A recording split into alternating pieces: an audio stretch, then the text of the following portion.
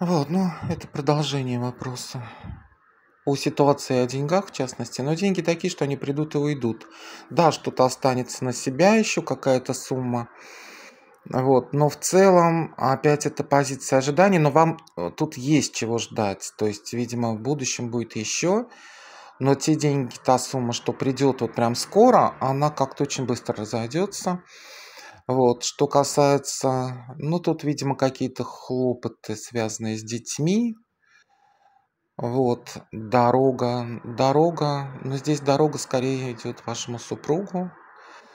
Вот, и как-то с ним, но здесь очень серьезный разлад, конечно, все-таки получается.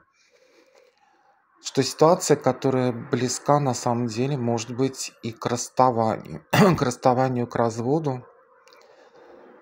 Или же это просто у человека идет удар по здоровью.